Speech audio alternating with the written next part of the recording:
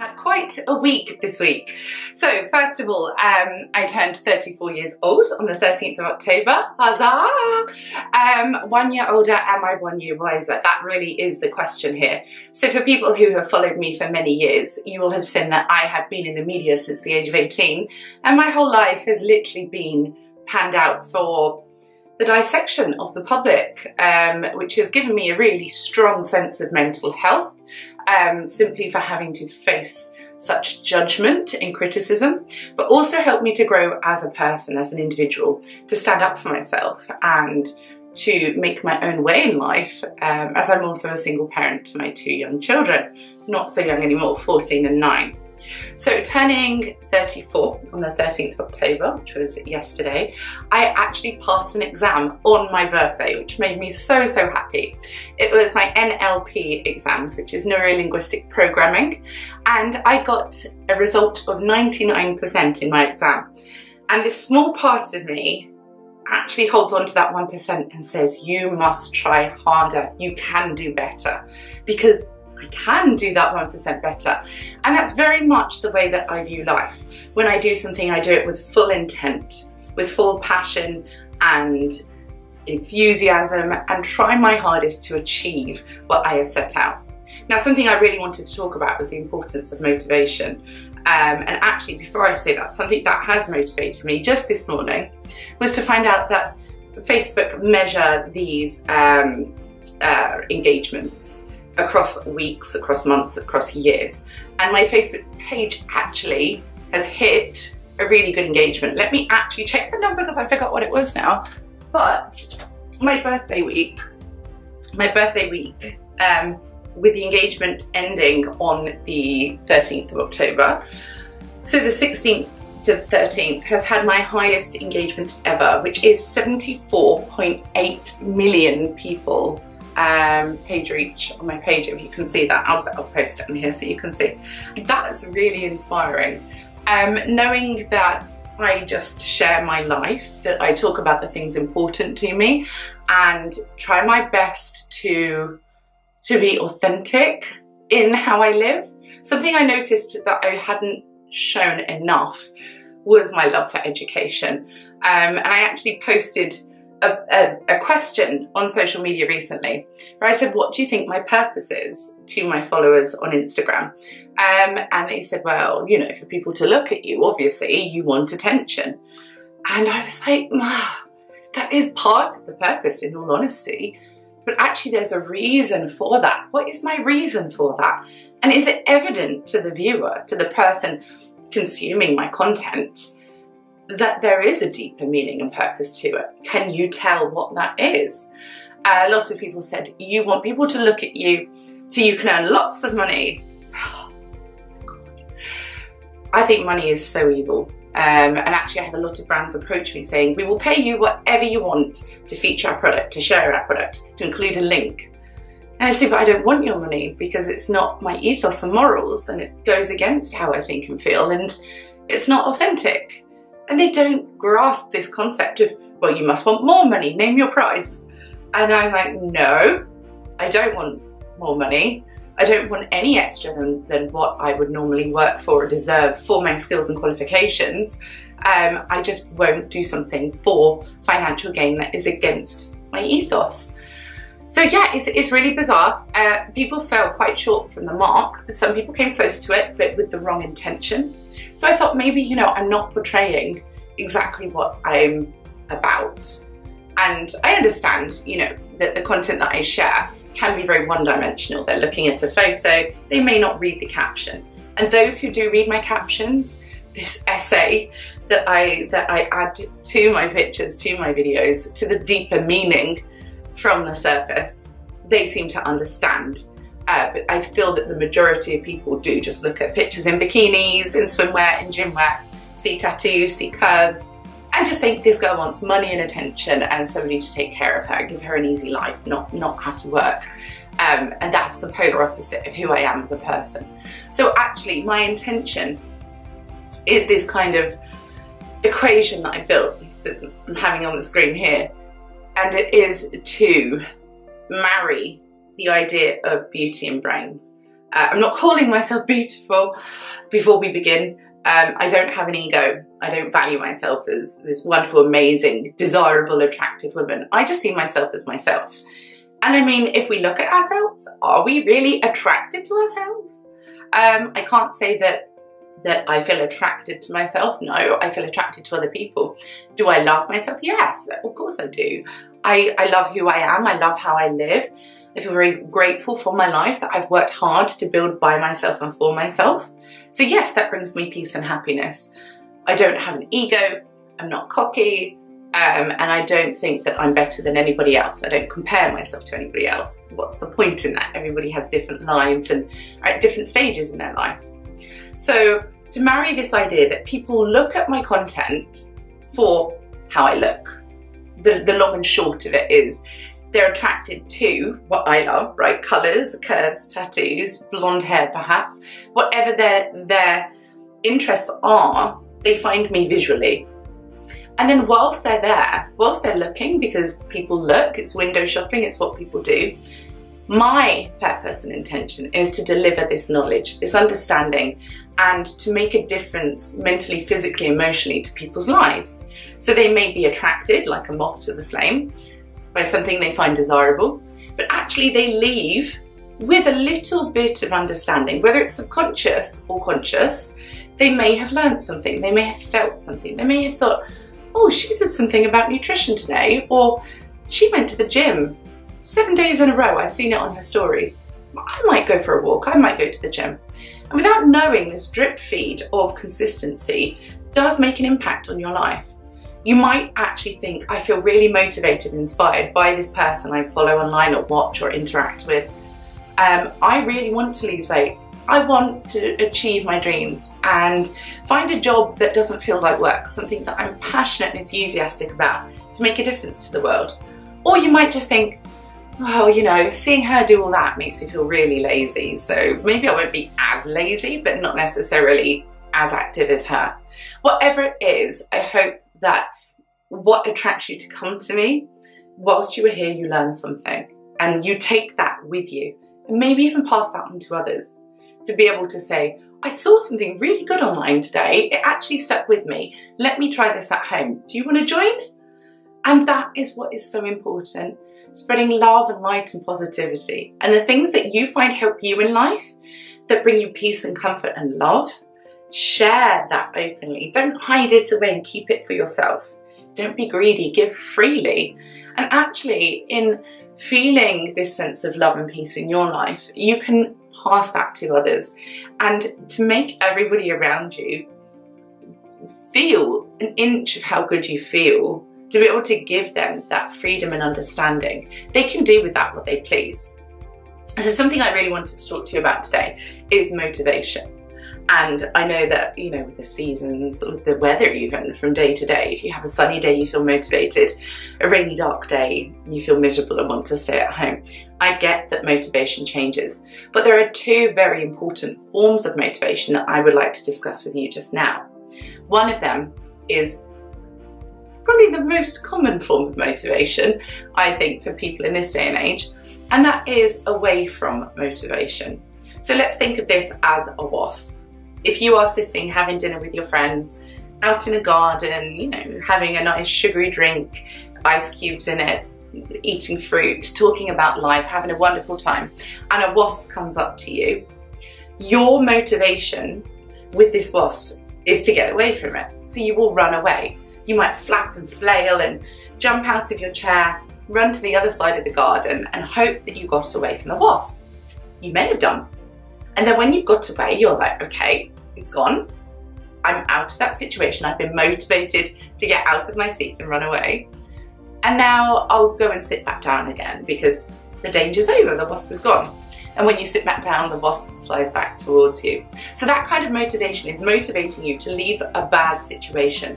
We can compare that to life in the fact that we might say, I don't like how I weigh. You know, my weight is too heavy, I carry excess body weight. I don't like how I look, how I weigh, my lifestyle, my relationship, my job. So we want to leave it, we want to change that. We understand that we're unhappy, so we want to get away from it. And when we actually take steps to get away from it, whether you go to the gym to desperately lose weight, or whether you run away from a relationship and say, no, you're a horrible person, I want nothing to do with you.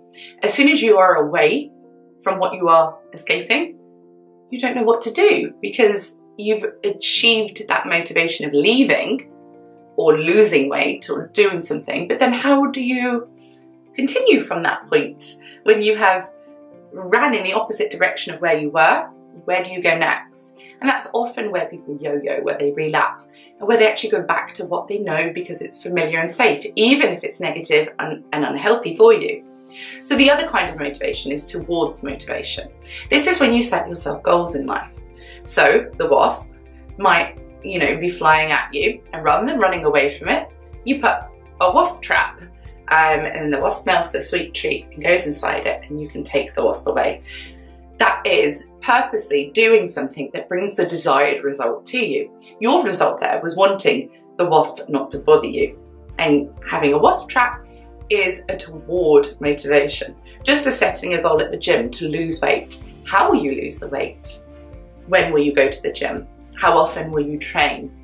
And at what speed do you want this progress to happen? You can lose 1 to 2 pounds of body fat each week healthily, in a secure way that is easy to maintain without yo-yoing. So looking at losing a stone in weight, how many weeks would this take you? How will you be consistent? And once you've achieved this goal, what is your next goal? Where do you go from here? And actually having that positivity, that hope, and something to look forward to work toward, gives you that motivation to remain dedicated and consistent. So looking at that in work, you might say, I hate my job, I'm going to leave. Well, what would you like to do as a career? What job would you like to go into? And how can you ensure that you reach that? What qualifications and skill sets and resources do you need to be able to have this as a career? And for that purpose, you can then gain qualifications, you can take work experience, you can do your research and take positive steps towards what you want as your motivation, your goal here. So those are two very different ways of looking at motivation. And a lot of people, as I say, are so used to dealing with suffering and pain and unhappiness. Their motivation is to run away from the things that hurt them, but then they don't know where to go. So we need to spin this on its head and actually point in the direction. And if we come, of course, we're able to correct back to where we know we want to end up. And it's really important that we have that in life. And I think being 34 now, obviously 1 year more mature, from the content you've seen me post online over the years, I hope that you're able to see that my towards motivation has always been in this direction, that I have been consistently and kindly and compassionately working towards where I am now and how far I have to go still. So I have a motivation in life, of course I do, to make a difference and bring love and positivity to the world that needs it so desperately, in living my own life that way and inspiring and motivating others, hopefully. So I continue to study. I've actually got a lot more to study this year, and as and when I achieve each goal, I will be sharing that with you. But something that I wanted to do this year in particular, this equation of beauty and brains and actually showing the two, is to show the more geeky side of me, to show the bookworm side of me, my love for education, which may not be glamorous, it may not cause people to look, but I don't need people to look at me just to look at me. I would like people to look, to come and learn something, to come and understand me. So, my intention is not to be the most famous person in the world or have a massive house that I will never use and rooms that stay empty and silent. That's not my intention in life. My intention is to love my life, which I already do, is to have a good and healthy life and to be true to myself, which I am. And a part of what I will do differently as a 34-year-old is to show all aspects of myself. Now, I do post videos online where I have fun and I'm being silly. And people say, God, you're really immature. And I think, well, you've never heard my voice. You've never read anything I've ever said or written. You just judge me on being silly with my children. And children are such a blessing. We all have an inner child within us, and we all deserve to let that inner child out. We all deserve to remember what it's like to have fun, to laugh and smile and let loose, let go of all your cares and worries and be in the moment. And that's something I really enjoy doing with my children, particularly on TikTok. So that can be misconstrued as this silly mum who should put some clothes on and know better. I guess everybody will have their judgment, and I personally choose to live how I live, and I wouldn't judge somebody on how they live. If they come to me for help, I'll have 100 ways to help them. If they come to me to judge me, they'll have not 1 second of my time. So really, it's about being able to allow every aspect of yourself to be yourself.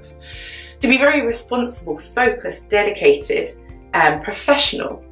But then also to have fun, to have downtime, to relax, to unwind, to hit the reset button, and to be silly. To sing at the top of your lungs, dance until your feet ache, run wild out in nature, hug a tree, cuddle a puppy, do all of these things that make you who you are. Because we are not 100% of anything. We are lots of tiny, tiny fragments, like a puzzle, all put together to bring us into the person we are. But what we show to others is often a very small, filtered, censored amount of who we are, because of fear of judgment, for social norms and what is acceptable. And I don't want to live that way. I want to be myself. And yes, I will show forever different aspects of myself, but something I'm more conscious of now is showing the importance of education and my love for education, because it's a very big part of who I am. And if you see a picture of me in a bikini, maybe that doesn't evidently come across that I am an A-star student and love learning. So a pointer to myself is to make education exciting for all. For when you have that teacher at school that really captivates you and makes you eager to turn up for class. Where you say, oh my goodness, I love learning from this teacher. They make it so fun and so understandable and enjoyable. You know, I want to share how that makes me feel with others. So that is something I will do differently. On my 34th year on this earth, I will encourage people to love education as much as I do. And there's many aspects of education, many different areas of life that you can learn more about, but the learning is what is important. That personal development and self-growth and the things that we can achieve and understand an entire lifetime. You know, to be that wise owl and to have that opinion, those beliefs and morals and experiences in life. It rounds you off and helps you to be more considerate and conscious in life. So those are my musings on my birthday week. Also something that I shared this week, which I wasn't potentially going to say anything about, but now I decided is the right time. My mum has actually had brain surgery, so she came out of hospital on the 12th of October, the day before my birthday, and it was touch and go if she would survive. She had to have 36 staples in her head where her skull was taken apart, and it's a very slow, gentle, delicate recovery for her now. As always, I say please value life, respect life, hold it with the highest, most important sentiment that you can ever have. Never take a day for granted, never feel that tomorrow is owed to you. Be thankful for your blessings, be grateful every day, and recognise how lucky we all are to be here today with opportunity, with health, and with a new beginning and fresh start. Each 24 hours, every morning that we wake up is a blessing, and we have so much freedom and opportunity in front of us. Please recognise that and use it to its full potential for positivity and love and good health. So thank you all so much for your kind birthday wishes. Thank you for wishing my mum well where I shared that.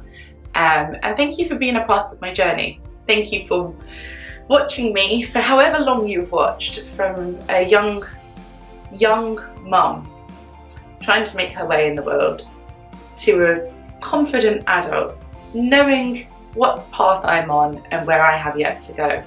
And wherever you joined me on my journey, I hope you can see my consistency and my progress, and that my heart and soul are the same regardless of my age, regardless of what I earn, regardless of where I live, I will always be me, and you should always be you. You should always be your true self and able to speak freely, openly and honestly to all the people in your life. And if they love you and if they matter and if they deserve you, they will accept you for every single piece of your puzzle as an individual, because that's what makes you so special. So thank you so much for joining today, guys. I hope that these thoughts that I've shared with you stimulate something within, and that you can feel safe and confident to share your thoughts with me also. Until next time, take care of yourself, be kind to yourself and others, and I will see you all soon.